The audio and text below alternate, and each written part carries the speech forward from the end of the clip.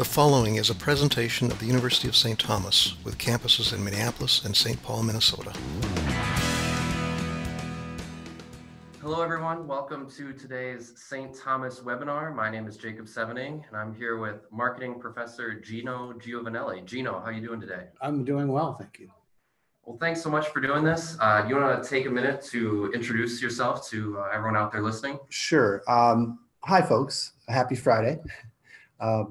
My name is Gino Giovanelli and I am a professor here at St. Thomas. I teach all the digital marketing courses that we offer at the undergraduate, MBA, and executive education programs. I've been here for, 5 years or so. I've taught some adjunct and now I'm full-time. And in addition to teaching here, I also have my own consulting business called Miles Interactive. And that company is really all about helping companies figure out really what they should do versus what they could do online. There seems to be so many opportunities in the digital space that companies probably have more. I'd argue they almost have more of a challenge trying to figure out what they should do than actually implementing the things they decide to do. And then a lot of that time it usually leads to a new website development project where I kind of stay on and become a project manager and stay with those clients. So most of my clients I've had for 5+ years because website projects are never done. So that's how I spend my days. All right. Yeah, we're just talking about your experience today with Super Bowl 52, where you were the digital marketing lead. You want to talk a little bit exactly what your job was and how you got there? Sure. The story of the Super Bowl started actually with Sun Country Airlines. I was called in to help them develop their digital marketing strategy, and then which typically leads to a new website. And one of the people that I had the pleasure of working with asked me to do that job. And then when she came over and did the Super Bowl, or was assigned to become the sales and marketing VP at the Super Bowl, her name is Wendy Blackshaw. She asked me to come on and do a similar role for the Super Bowl host committee. And so it's one of those situations where then it was about 3 years ago, Jacob, where she asked me to come in and sort of help more or less develop the strategy and figure out the game plan of how we could use these different digital channels, search, social, website. And so I worked with her on that, and my role over the last 3 years has changed dramatically. But it started out to sort of help us figure out how to make best use of the digital marketing channels for the Super Bowl. Okay. And really, I just kind of want to know on a personal level, I mean, did you know what you were getting yourself into when you signed up for this? Not a bit. What I knew is I loved working with Wendy. Mm-hmm. And obviously the Super Bowl is a once in a lifetime opportunity. When I first started working with her, the Super Bowl host committee was really 3 people. It was Maureen Bausch, who's the CEO, Wendy Blackshaw, who's the senior VP of sales and marketing. They had an admin, and then I would come in and sort of work with them on trying to get the website built. We had to build a website really early on because Wendy was going out and looking for partnership opportunities, and we needed to show them that there was some sort of epicenter of where they would get exposure as a partner. Mm-hmm. 2 years before the event.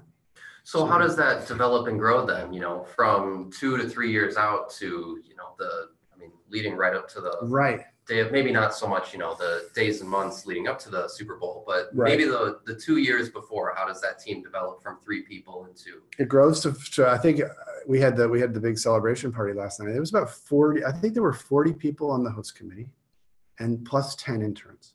So over the course of 2+ years, there's constantly new people coming in. It creates all kinds of where you're constantly kind of going back and saying, here's what we've done already before you got here, and then what are the things you want added now that you're here, which is tricky because if you do that, I always think about websites like you're building a house. We built a house for people before they even showed up at the house, and also the target audiences for the house changed over time. In the beginning, the target audience were our partners. And that was kind of like 2 years ago or so. And then it flipped to the focus or the target audience of the website with a volunteer. We need to sign up 10,000 volunteers. So now the target audience shifts from partners to volunteers. Then when you get into the 2017 season, then it becomes a site for football fans. And then 2 weeks before the site, or it becomes, now you know it's the Eagles and the Patriots. So there's like 4 target audience, because you're trying to get those fans to get really fired up and come here, stay in our hotels, come to our restaurants, go to our attractions. So you're building a house for 4 different sets of families with different needs, but we had to build the bones of the house before we, for all that had to work for all of those different groups. And being, local to Minnesota, I mean, with the Vikings in the season they had, right up until the last couple weeks there. I mean, what was that planning like, if you think, we have a hometown? Yeah, that was really bizarre. My heart hurt, obviously, when the Vikings didn't get in, but I think logistically speaking, it would have introduced other challenges.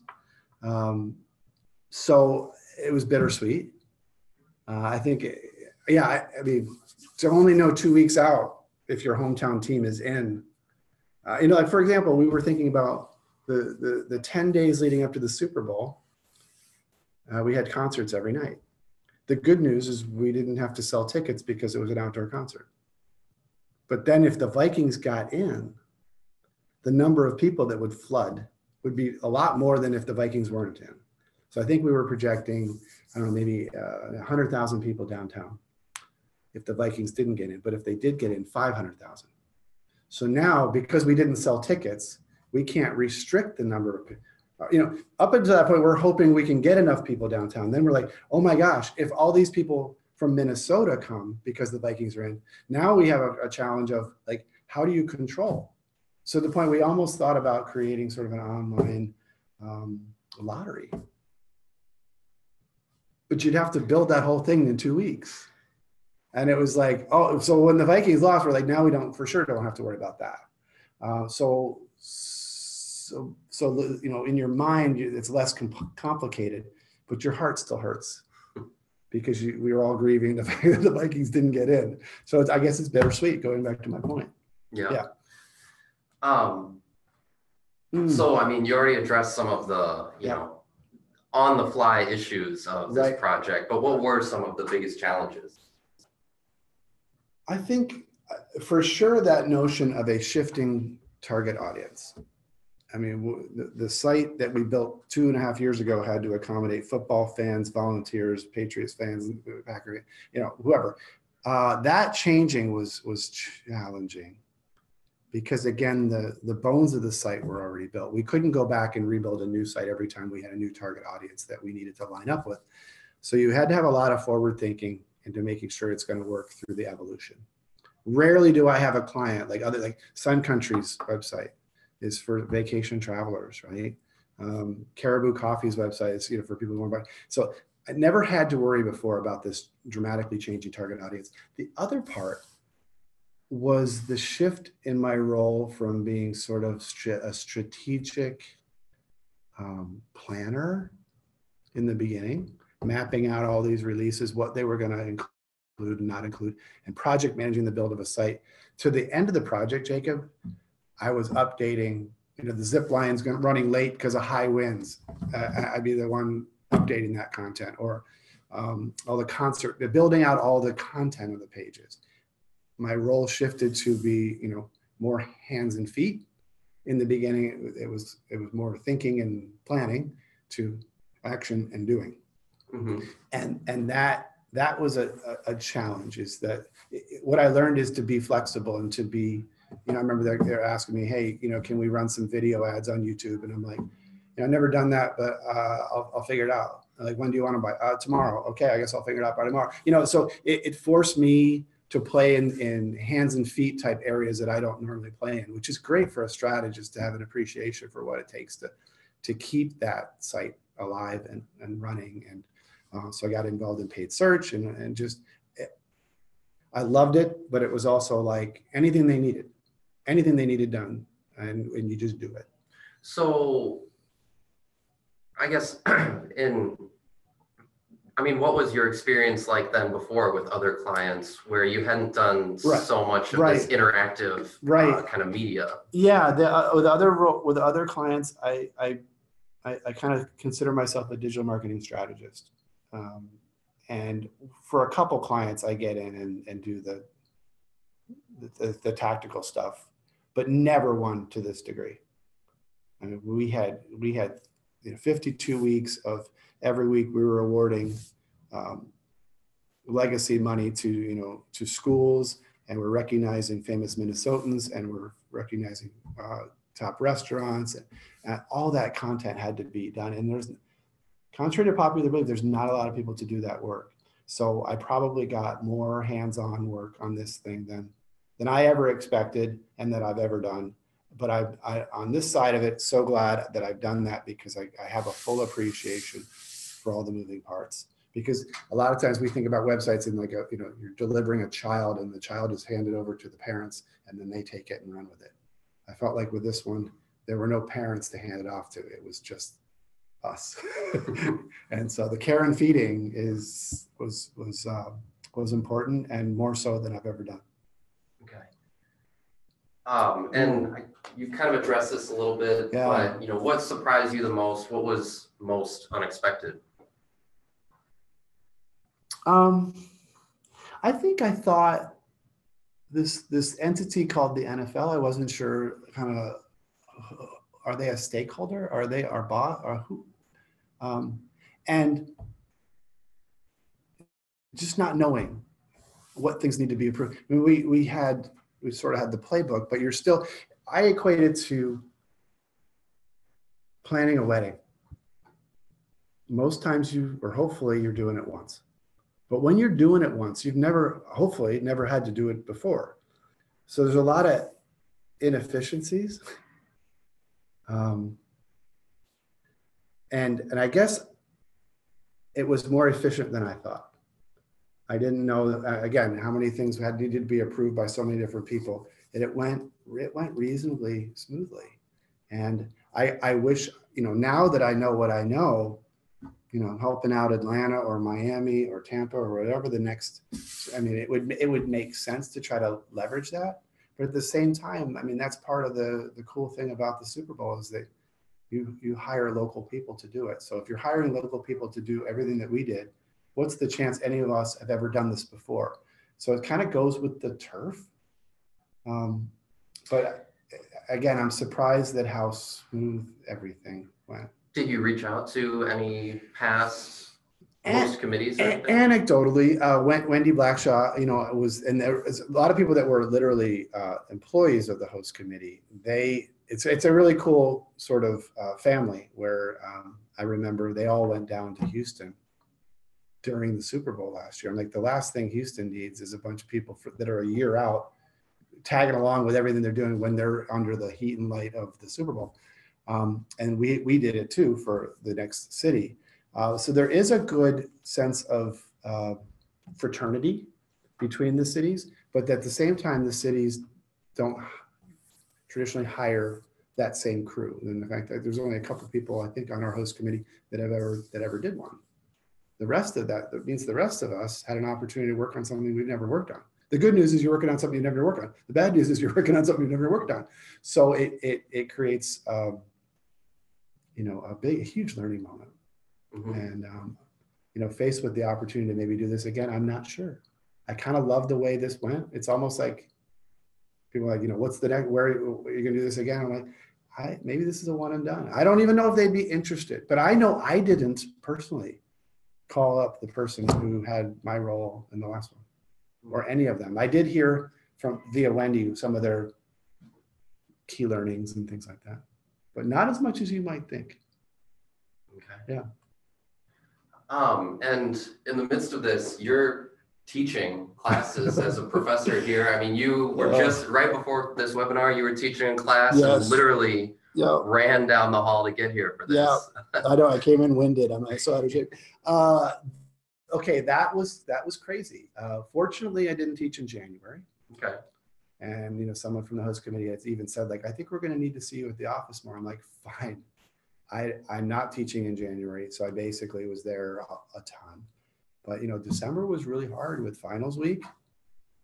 And just, the normal end of the semester kind of work where I was literally at the Super Bowl office as much as I possibly could, but there were times where it was really challenging. The funny thing you get a kick out of this is that the first day of spring semester, I had 2 classes that met on the first day of class was the Tuesday before the Super Bowl. And I remember walking in, normally the first day of class, you're introducing and you're talking about the course and all the expectations. As I'm walking into class, I get this kind of urgent email that says, we need to update the zipline page because the shifts are running late because of the winds or something like that. So literally the first day of class, I said, guys, my name is Gino, and I'm going to pause right now. And I looked at my phone and I'm like, okay, does somebody want to come up here? And actually, I have to make an update to the Super Bowl site. And I'll tell you why I need to make an update, but I just need to make it right now. So who wants to actually do that change? And then you can tell an employer in a job interview that you actually updated the Super Bowl website. And I said, the person came up and I'm like, okay, now I need you to do exactly what I tell you to do and not anything I don't tell you to do. Because when you change it, this is not traditional marketing where we have approvals and signatures and running files around. When we make that change and you hit save and you hit F5 and you reload your page, that content changes live. And so I had a student literally do that. And the next day I had to do it again for something else. But they got, the point is the students got exposure to what it means to work in web speed. And the other thing I said is now when we're done making the change, I said, now you get to do my favorite part of my job is write back to that person and say the word done, D-O-N-E, send. And that's how quickly we work. So students had a chance to kind of live in that a little bit. And all fall semester, every class started with you want to know what's going on with the Super Bowl? And it's something very tangible. And so that became, even the Super Bowl Live, which was that 10 days of concerts. I had just before class had come from a sort of an ideation meeting where we literally on a big piece of flip chart paper drew it out. And I brought that to class. And we were learning that day about the need to wireframe a website.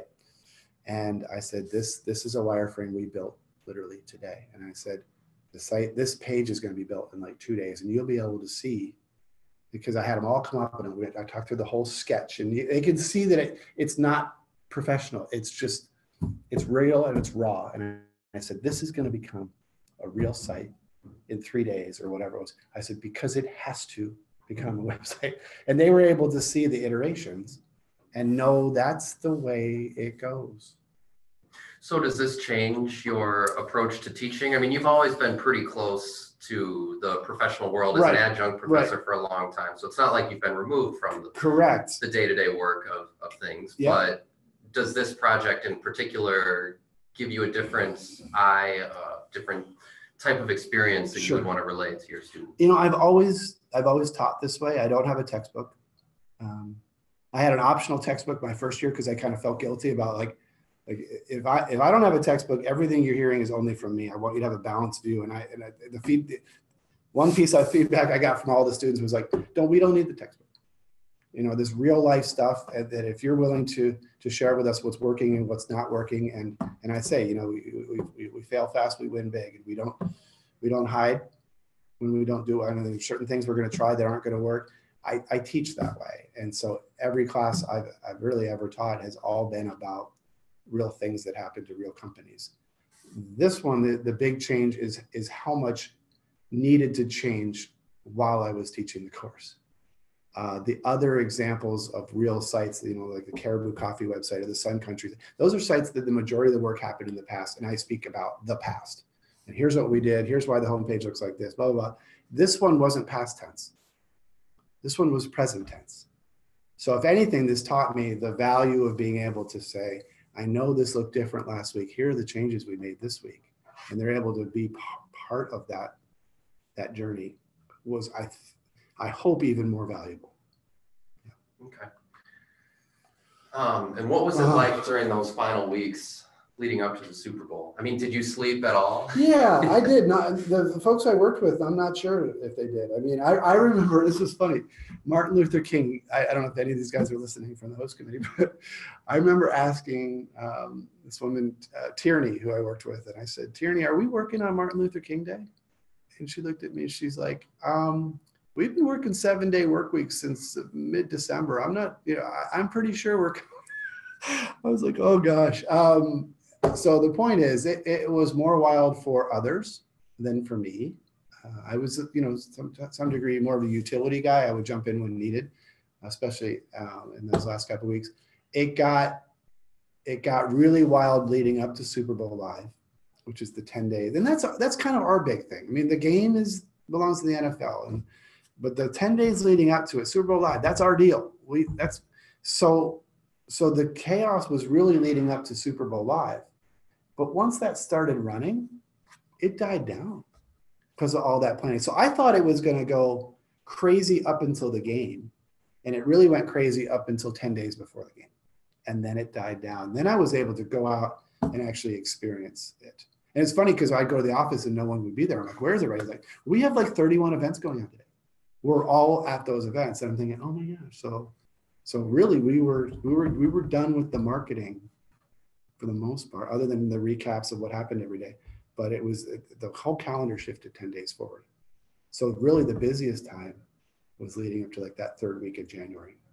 And that last week was fairly enjoyable. So then what was that like when you actually get to go experience the events that you've been working on? Yeah, it's a proud moment when you're seeing the concerts from the artists and you built the concert page for it, and you're putting the names of these bands in. And I've never felt so dang old as I felt on this project. I remember, for example, there was this one Saturday where when we originally sketched out that Super Bowl Live page, I had these little band cards and we had 4 bands listed because we thought there'd only be. All of a sudden I get a list of like 7 bands, but I can only put 4 on the card. And I picked the 4 that I thought were the most popular. And then again, I got a call, I think it was from Tierney, and she's like, oh my gosh, you left off the, ex-ambassadors. I'm like, yeah, I never heard of them. I got Bob Mould, I got the Jayhawks, I got Soul Asylum. And she's like, oh, that's like the biggest band of the night. I'm like, #feeling old. It's like, but it was great to go see those bands and having worked on literally building out all the pages for them. And just, what are these ice sculptures like? And what's the zip line thing? I mean, those were events, but they didn't have, they didn't come to life until I saw them. Same thing with the Eagles and the Patriots. It's like you're planning the wedding, but you don't know who the bride and the groom are until like 2 weeks before the wedding. And now it's them. And although you're bummed out that it's not the Vikings, but you can still put a personal. It becomes real. It becomes personal when you know the teams. Otherwise, you're planning a big wedding for an unknown bride and groom. It's kind of weird. Yeah. Yeah. Very weird. And you also, we also had some other St. Thomas alums who managed the social media for the Super Bowl, and you helped out a little bit with that. What was that experience like working with them? Yes, first and foremost, the company started by Emily Pritchard and Martha McCarthy. Mm-hmm. We're alumni of St. Thomas. They're in the entrepreneurship school, and the legend is, the urban legend is, that they came up with this business concept in one of their entrepreneurship courses called, and they named it the Socialites. And I think they even may have got some funding. And anyway, they launched this wildly successful company, and they came on board for the Super Bowl host committee to run the social media command center. Ooh, what does that mean, right? And they did a really nice job. I mean, they put together the platform, they provided training for all of us to come in and use the platform, but and the whole strategy around it, they did it all, right? And so I volunteered to serve on that, or to be a volunteer in the social media command center. And they had a bunch of different roles. One was like a shift lead, and one was I did two shifts, and I was like a media specialist, and I was a rank and file. And what would happen is I would go in and I use this tool that they trained me on, and it would show every conversation that it was associated with different hashtags, because I was working on Twitter at the time. And I would have the choice of responding to a question, or maybe not, if it was off strategy or it wasn't appropriate, tagging what kind of question it was and whether there was a positive, a neutral, or negative. Is it related to the game? Is it related to Super Bowl Live? Is it related to Super Bowl experience? So a lot of like classification, but then also jumping in and having a dialogue with these people. So we had to kind of learn what's the voice of us. Now, who's us, right? So, don't do excessive exclamation marks. Don't refer to people by their last name. Refer to first name. These topics. And then you could, anytime you replied, it would be lifted up to a shift supervisor that would approve it. I mean, it was really, really buttoned down nicely, because and a lot of people over a lot of days are jumping in and just helping out. And basically, we're trying to make sure that we're answering people's questions, and that we're also keeping an eye out for stuff that we might want to be concerned about, that we could escalate. There was plenty of escalation points. I mean, I was totally impressed. And this is an area that is kind of not my specialty. I jumped in and just said, if you need a shift covered, my week is dramatically kind of quieter during the Super Bowl Live week. So it was a lot of fun to be pulled into that. And the whole St. Thomas thing felt real good. It's like a lot of St. Thomas people down there. And again, these two came out of St. Thomas. They hire a lot of our alumni. Super. And how many people are in there at a given time? What's that atmosphere like? Yeah, when you're on a shift, you have definitely one shift lead.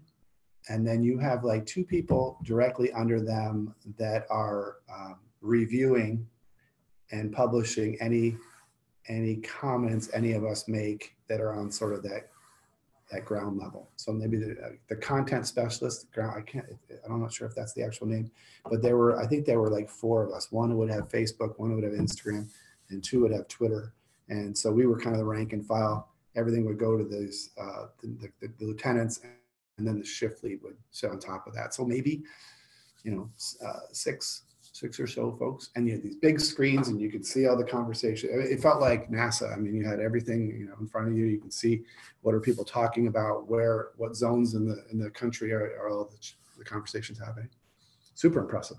Yeah. Awesome. Yeah. Is there anything you do differently next time? Talk a little bit about what you learned, what was unique. A lot of this stuff you've kind of hit already, but anything else that comes to mind? The only thing is, I should have reached out to whoever had my role. I honestly don't. It's like one of those things where you just get swept up in the moment. I'm like, somebody else has done this, and I never reached out to them. And it wasn't a pride thing. It was just, and I would love to help the next person, and I would be happy to do it.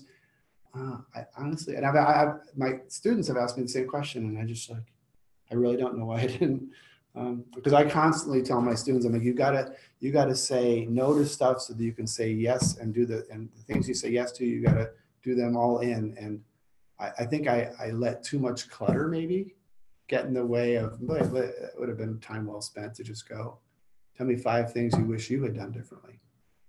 And ironically, one of mine is I would ask somebody 5 things would they have done differently. I'm trying to think of anything else. What I have done differently. I'm not sure. I think it was awesome. It was fun. It was huge. I'll always remember it. It's a little bittersweet the day after the big party last night to see this group of people. It almost feels like when you graduated college and you say goodbye to everybody in your fraternity or your dorm or whatever. It's like you've gone through so much together that it goes from 300 miles an hour to nothing. I mean, we looked at the site traffic. I think it went from 70,000 people a day to 700 in like 3 days. I mean, it just crickets. And you're like, oh my gosh, it's really over. Everybody's talking about where they're going to go next and what jobs they're going to do. They're all out of work in a good way. Right? Mm-hmm. So, yeah. And now that it's done, what has been your fondest memory? You talked about Super Bowl Live. Were there any other moments where you were just able to kind of take it all in and appreciate what you'd done? It's funny. I listen or watch CNN every morning. I always have, and I don't look at local news at all. For whatever reason, as we got closer to Super Bowl, I started flipping over to local channels, and that's all they talked about was the Super Bowl. And to see them share it on the news, and just, it started to feel real soon. And if I had continued to watch CNN, it might have just blown right by me, right? Because we spent a lot of time at the host committee office while they were decorating. Oh, probably the other thing, Jacob, was walking through the Skyway in January and seeing them put up all the signage, and they're building the Birkebeiner Bridge, and then you see them building the stage. I'm like, oh my gosh, this is really coming. Because really before that, again, because you don't know the bride and the groom, you don't see anything different in the streets. No one else is really talking about Super Bowl. You're trying to get Vikings through the playoffs. It didn't feel like anything. It felt like a big project happening in another country. And all of a sudden it became, holy cow, this is a huge project happening right here. And then the pride of the fact that this whole Bold North thing resonated so well with people. And I'm really proud of what Minnesota showed. We took on a huge challenge of having a Super Bowl in an urban location, never done before. And with it urban, you can't exactly gate off Nicollet Mall. I mean, it's a street. It's in the heart of the city. And with that came, challenges, but I'm like, awesome. And then the night I was at the concert, and I'm like, it's 3 degrees and it's cold and it's snowy and the lights look awesome, and there's warmth by being around people. I've never been so happy to be in an audience that was just jam-packed. Because when I left that audience, it was jam-packed because I went to go into the Skyway. All of a sudden it got cold. I'm like, oh my gosh, there's some warmth with being just piled up with people. I was so proud of our city. And I'm glad it got cold. I'm glad it didn't hang out in the slushy 40s or whatever. I mean, we showed them what we got, and that we're not afraid of it. We embrace it. I thought it felt real genuine. Mm-hmm. Yeah, absolutely. Yeah. And yeah, that kind of wraps up the scheduled questions that I had. I mean, I know, Gino, you wanted to have sort of a free-flowing, kind of conversation about your experience. We've already had some questions come in. Good. Yeah. From viewers. I invite anyone else to use the Q&A function to submit any questions for Gino that you might have. But one of them that came in already was, speaking of Bold North and that whole campaign, the stadium, US Bank Stadium, brand new with its kind of Scandinavian design and everything, functioned or fit into that Bold North campaign. What was that like? What was some of the thinking and conversations you guys might have had around all that? Yeah, the Bold North conversations were definitely before my time. But I think from what I understand, it was this notion of establishing maybe another region in the US. You've got the East Coast, you got the West Coast, you got the Midwest. And now we've got this thing called the Bold North, and we are the capital. I mean, it's clear that the Twin Cities are the capital of the Bold North. And versus in the Midwest, what cities come to mind? Chicago. And we're somewhere under there, and so I think the thought was this notion that we are unique, we're worthy of being called our own region, and we're the North Star in that anchor. We're the anchor in the Bold North, and I think that branding was important to help show the NFL that there's something special about this place, and not just we're a city in the Midwest other than Chicago. And I think it was a lot of why we won the bid. It came down to us in New Orleans, and New Orleans is tough to beat, especially at Dome Stadium, tough to beat. Again, it was more before my time, but it was cool to see it come to life, and the Super Bowl gave a chance for it to be launched. The stadium looked outstanding inside. I was fortunate enough, I got a ticket. And I spent the whole third quarter walking around the stadium and just looked at different vantage points of seeing the field, but seeing all the signage, it just looked spectacular. Awesome.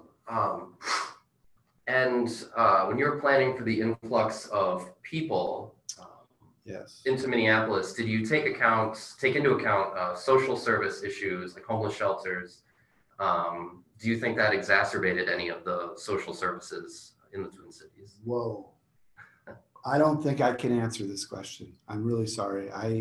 There were 40 committees or so, and I know there was one on just this topic, and I was not on that committee. So I really, honestly, Jacob, I can't answer that question. Okay. I'm really sorry, whoever asked it. Did the downtown festivities look like the way you had pictured them in your mind leading up to everything? I remember them talking about this Birkebeiner Bridge, and I could not get my head around it. And they're like, yeah, you know, people be you can cross country ski over you know, Nicollet Mall. I'm just like, yeah, what? Say that again? You know, and the zip line. I'm like, and the funny thing is that we would see renderings, and there's a guy that's going to ride a snowmobile and flip in the air, and I'd see renderings of it. And then again, when I'm watching the local news in the morning instead of CNN, I'm like, oh my gosh, that's it. So the only visuals I had were renderings. And did it live up to it? Yeah, it did. But to see it for real was awesome. You know, yeah, yeah, and the renderings were just sketches, so you kind of got a feel for what was coming, but not nearly when you saw it for real. Did you ever think the construction on Nicollet Mall would ever be done in time? I remember just because I office here at the Minneapolis campus for St. Thomas. And every day, you know, when I would walk to the host committee, I would see Nicollet Mall, and I'm like, these guys are they better get this done. And you could tell there was definitely, I'm convinced, I'm not getting in trouble when I say this, but if it wasn't for the Super Bowl, I'm not sure it would be done. But it was, when it was done, it lived up to its glory. It was pretty spectacular. But yeah, I was a little nervous. I'm like, that's one thing we have no control over, right? We the host committee control all these other things. We don't have any control over that, but it lived up to the wait. I can't wait till summer when we get out there. Yep. All right, fantastic. Another question is, the Super Bowl was in Minneapolis in 1992 and again in 2018. Yep. Will you be wanting to run the digital media in 25-ish years if we get it again? If we got it again,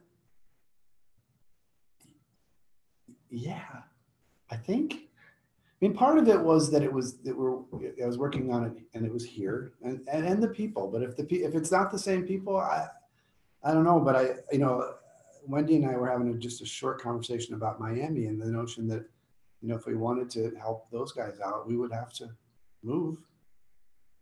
I mean, it was so convenient. I mean, we were local people staying locally to put on an event locally. That's one of the top 3 sporting events in the world. It was so unique. So if I'm still here and it ever comes back here and those same people are a part of it, for sure. If it's here and it's not the same people, I think I'd like to try. But if it's not here, I don't know. I'd love to help the person, but not in the same capacity that I serve. Sort of in a similar vein, you know, you've been doing this for a while. You've worked with a lot of different companies, have seen technology and marketing and digital communications evolve quite a bit over time. I guess, what is that like, adjusting to new technologies and new methods for communicating with people? I mean, especially when you're talking about the social media stuff, you're saying that's not an area that you've been involved with. You know, what is that like, just kind of rolling with the punches and learning new things all the time? I was just this morning teaching an exec ed course, and you know, the students were like, gosh, we'd really love to know how to stay on top of all this technology. I'm like, yeah, I would too.